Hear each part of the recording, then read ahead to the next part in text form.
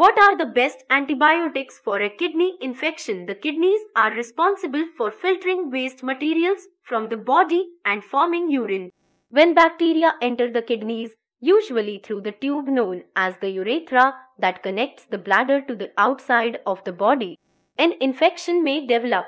Antibiotics are almost always used to treat these infections.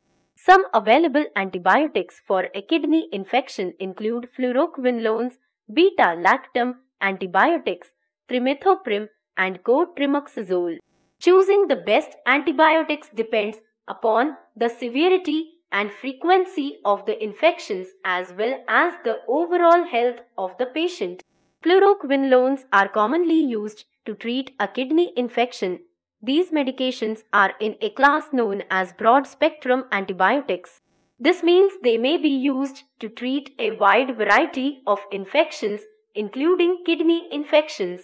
This type of antibiotic is used primarily when there has been an ongoing history of kidney problems.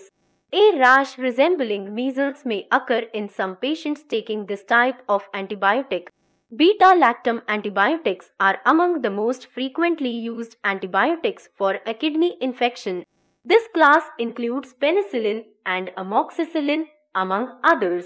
Potential side effects from this group of antibiotics include nausea, vomiting, or diarrhea. There have also been reports of severe allergic reactions when taking these antibiotics. Any facial swelling or difficulty breathing or swallowing should be considered medical emergencies. Trimethoprim is another choice when considering treatments for a kidney infection. This type of antibiotic is used almost exclusively for the purpose of treating kidney infections. This antibiotic is not considered to be safe for women who are pregnant, especially during the first trimester. Other medical disorders, such as certain blood disorders, may prevent this type of antibiotic from being an appropriate choice. It is important for the patient to make sure the prescribing healthcare provider has a complete and accurate medical history before beginning treatment with this type of antibiotic. Cotrimoxazole antibiotics are also among the more popular antibiotics for a kidney infection. This is actually a combination of two different medications, sulfamethoxase and trimethoprim. Some patients have reported a variety of toxic effects when using this type of antibiotic.